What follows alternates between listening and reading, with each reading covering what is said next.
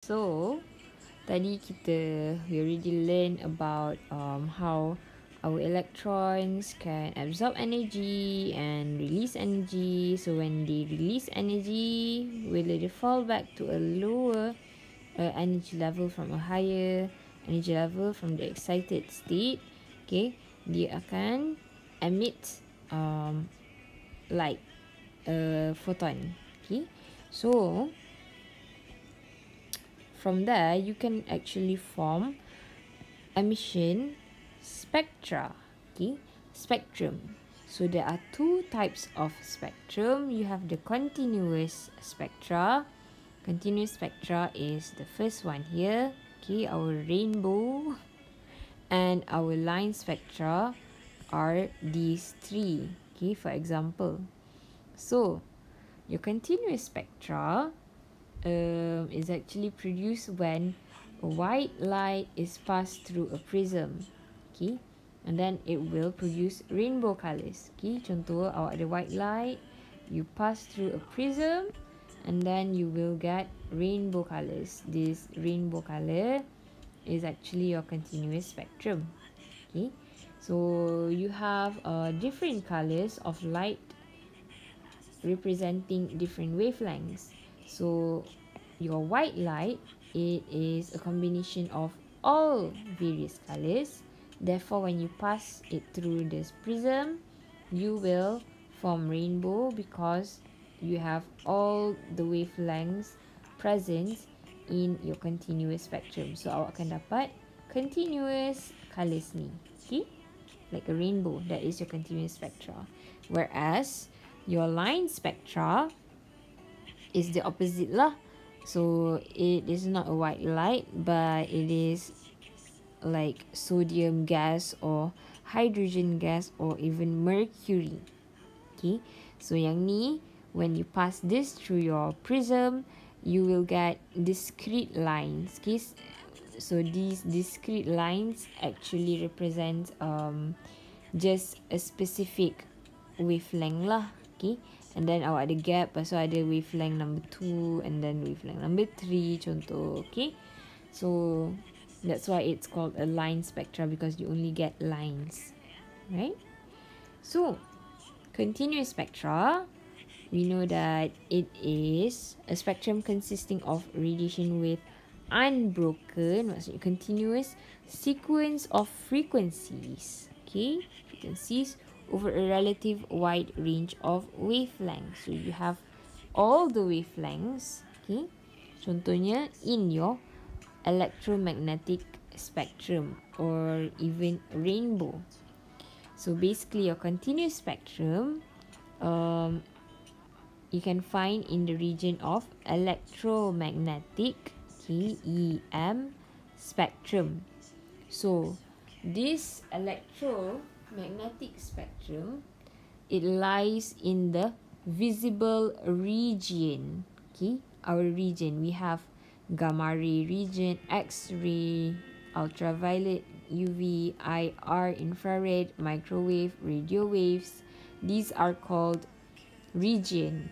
Okay, so our electromagnetic spectrum, our continuous spectrum, is in the visible region. That's why you can see all these colors. Okay,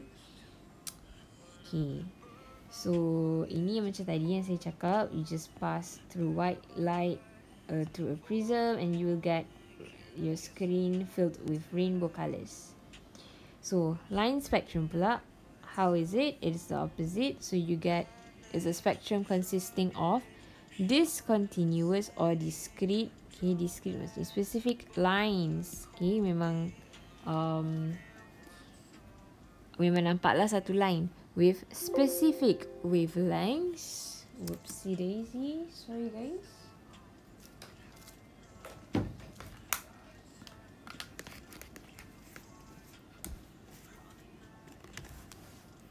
So specific wavelengths and frequencies. Okay, so each of this line is actually produced by the transition of your electron between two energy levels.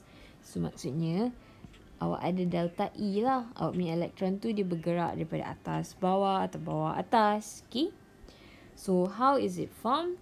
So instead of white light, you have a gas discharge tube. So kat sini awak masukkan awak punya gas apa-apa and lalukan kat prism, and you get you will get spectral lines. Okay, so these spectral lines have specific wavelength and frequency. Okay, frequency pun berbeza lah. Okay, and you can see that you have this gap kan, awak ada blank space and then baru dapat line, and so ada blank space baru dapat line. So maksudnya dia tak continuous lah, that's why it's called line spectrum.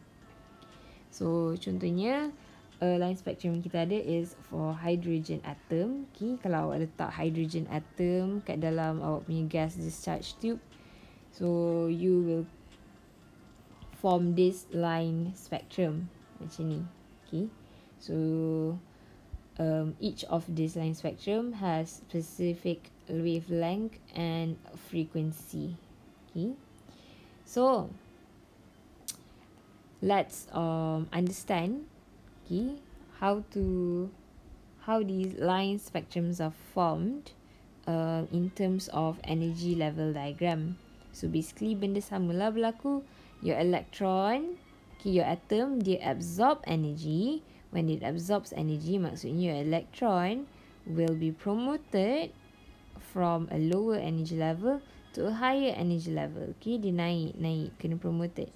So once it is at a higher energy level, it becomes unstable. Okay, because it is at the excited state. So what happens is that your electrons will fall to a lower energy level, okay, your N final, with a specific wavelength. Okay, so specific wavelength for each of these transition. Okay, and you can detect these transition in the line spectrum. So maksudnya daripada energy level diagram yang ni lah specifically, because we have emission of photon, your energy is released, you will form your line spectrum. Okay, so your line spectrum, it has a few series. Okay, sebab kita ada banyak elektron yang your electrons can fall from different energy levels to different energy levels. Okay, so NF is basically where your electron falls to, and I will be from where your electron fell. Okay, so if your electron fell from energy level 1, so your NF is equal to 1, it will form in the Lyman series. If your electron fell from energy level 2, it will form in the Balmer series. Okay, if 3, Paschen series, if 4, bracket series, if 5, Fun series. So these show where your electrons fall to. Okay, your energy level final. Alright, so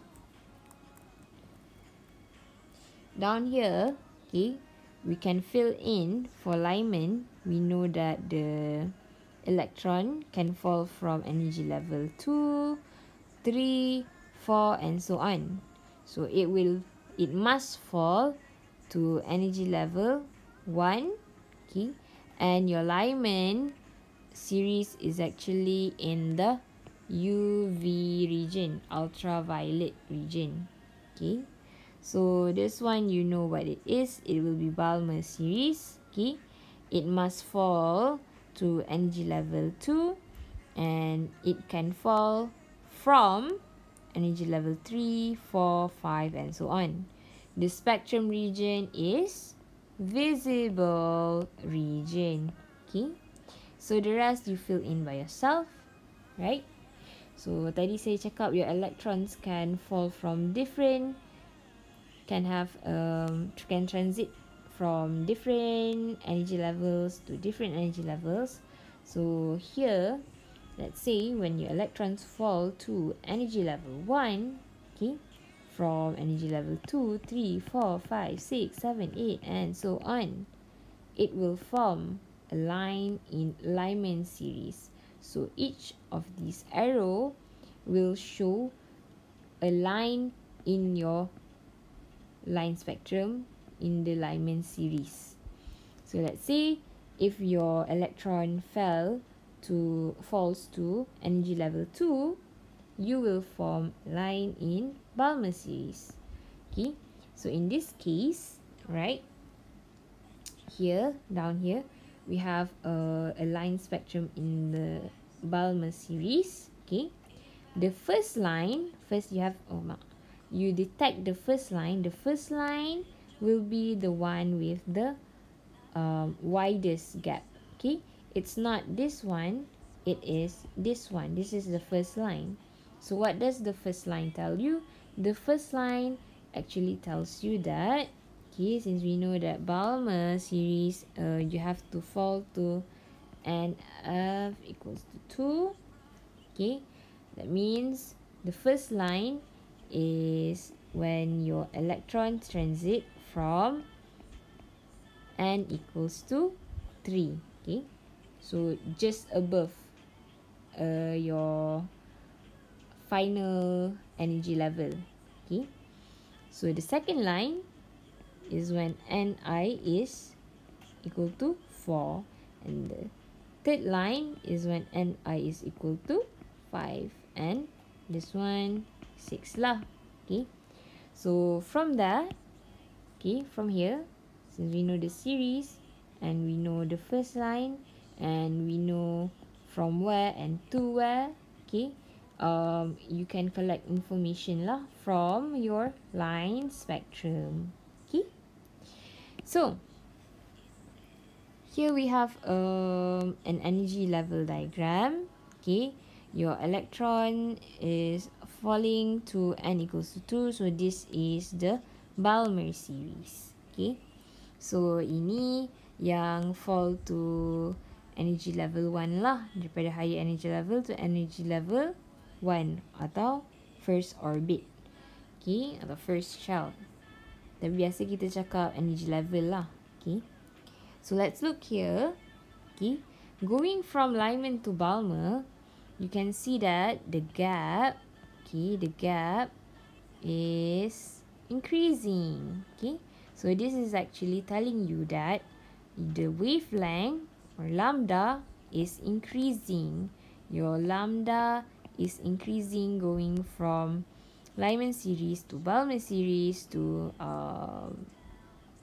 Paschen series, bracket series to Fan series. Okay, so take note of that lah. Okay, so this is your wavelength. Okay, makin lama makin besar gap dia. So that means if your lambda, your wavelength is increasing, okay, that means your energy is decreasing lah. Delta E awak decreasing. Okay, so how about frequency? So if your lambda is increasing, that means your frequency is decreasing. Okay, so going from left to right here, okay, going to the right, you know that your energy is decreasing and your wavelength is increasing. So that means your frequency is actually decreasing. Okay, so nanti soalan akan tanya macam which of the line produce the longest wavelength, macam tu, is produced from the the longest wavelength, macam tu. So you have to know how to identify.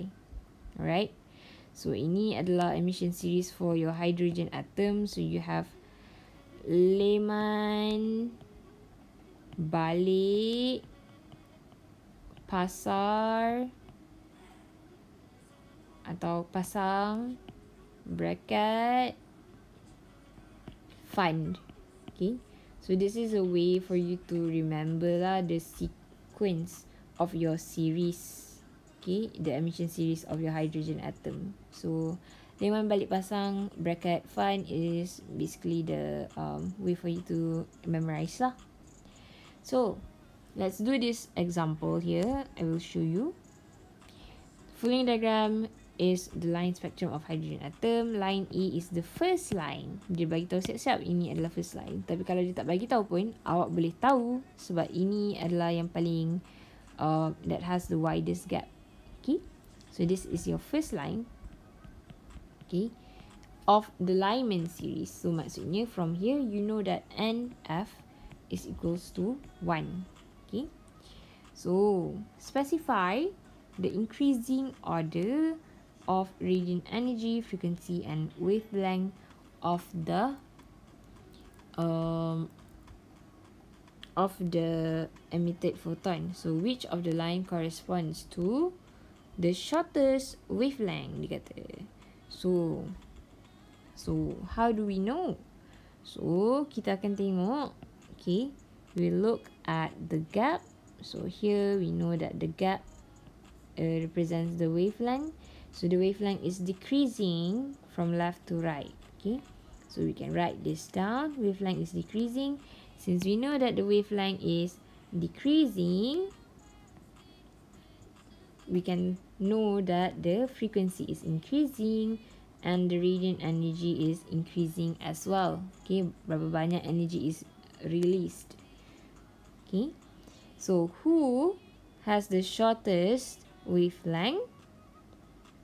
So since we say that going to the right, the wavelength is decreasing, that means line E corresponds to the shortest wavelength. Okay, line E has the shortest wavelength. So lowest frequency pula. Lowest frequency, since we say that the frequency is increasing from left to right. Okay, so maksudnya ini adalah highest frequency lah. Line E has the highest frequency. So that means on the other end here, line A has the lowest frequency. Okay, so that's how you interpret your line spectrum. Ni awak buat sendirilah. Okay, example 3. Ini pun I think you can try describing the transition. So when describing the transition, okay, ini awak kena identify which line gives the corresponds to the longest wavelength of photon, and then you have to describe the transition that gives rise to the line. So here you have to tell. So let's say when line is formed, when the electron is absorbs energy and promoted from n equals to what to n equals to what. Okay, so then your electron is excited. Okay, and then at the excited states, n equals to berapa tu, the electron becomes what?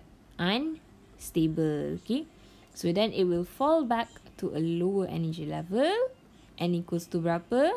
Okay, depending on your series, in the form of light called photon. So the energy release is detected by a detector and line apa tu is formed on the spectrum. Okay, so do these exercises. Okay, and we will continue with the next video.